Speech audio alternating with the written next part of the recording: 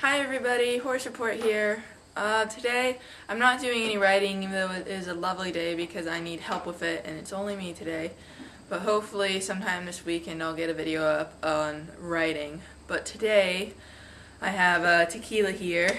He's going to be my demo horse and we're just going to do basic horse care that you should do on the ground and some saddle fitting for gaited horses and just grooming stuff. So hope you guys enjoy.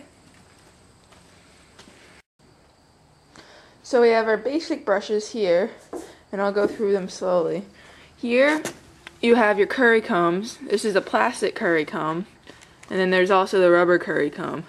I generally don't use the curry combs until they grow their winter coat because the dirt caked off can come off of a hard bristle brush or like a metal scraper, and you don't need the curry comb. But how to use a curry comb. So you take your curry comb and you touch the horse and you go in small circles like this. This way it gets all the dirt up and it's not uncomfortable for the horse.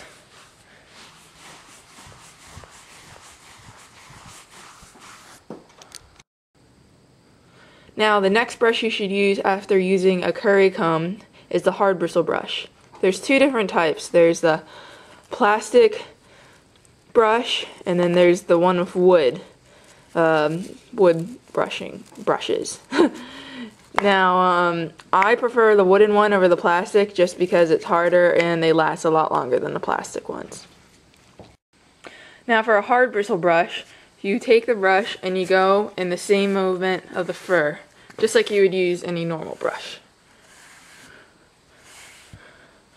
This way, after using the curry comb, it picks up dirt that you've already pulled up when you're going around in circles. And you can't really tell with the camera, but I'm picking up a lot of dirt right here. So, you go over the whole body, even down the legs,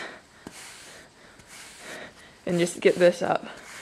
And if there's a lot of, if they have old sweat marks, like you can see Tequila does up here from the saddle rubbing, I do little